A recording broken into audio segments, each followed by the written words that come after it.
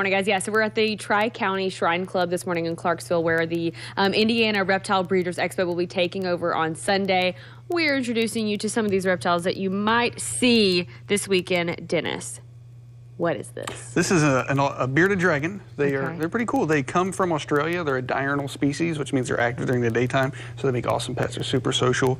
This is a very special one. It is a scaleless bearded dragon. So usually they have these rough scales, but occasionally you can produce these that have no scales, kind of like a hairless cat. I mean, can I touch? Sure. A hairless cat. That is exactly what she feels like. It looks like she's enjoying the rubs, though. Her eyes are closed, I think. Yeah, well, so my hand's warm. So if you were holding her, you would feel her belly. Here, you hold her. Oh. You would feel her belly kind of flatten out, and they absorb heat. So she'll lay down nice and flat and absorb all your heat. We hope so. She doesn't like jump, does she? Probably not. Okay, cool. So what's the purpose of her?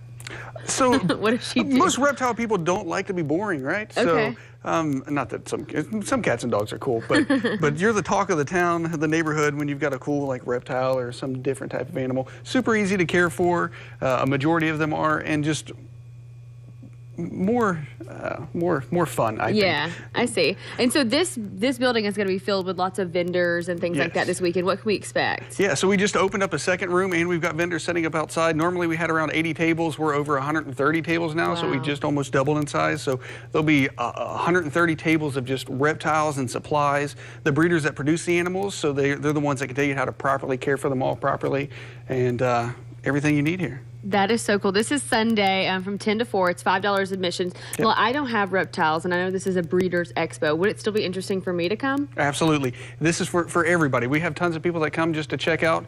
We do like Boys and Girl Scouts. If you come in uniform, you can set something up. We give you free admission, police, fire, and EMS, all kinds of things to do here. Something interesting you told me about her is that the skin, you have to like kind of help the skin peel sometimes? Yeah, so when they normally shed by themselves, but this is a scaleless or a silky bearded dragon. She has issues shedding herself, so you gotta help her out, give her aloe vera and rub her down, and she's a lot of extra work, but she's super pretty. It seems like she might be a little pampered. Dennis told me that he actually helps clip her fingernails, and there's also lotion like aloe vera on her head this morning. So that's really sweet. They help her out. I'm curious though, because animals are in the wild and they usually can do that on their own. Did I just miss that? How they normally do that? A special breed. Oh, a special breed. I gotcha. Well, Alex, you're very brave for holding that. Well, I don't think she was ready for it. He just popped it in her hand. She's being very still, very careful. You know, hats off to you, Alex. Her world. I'm just living in it.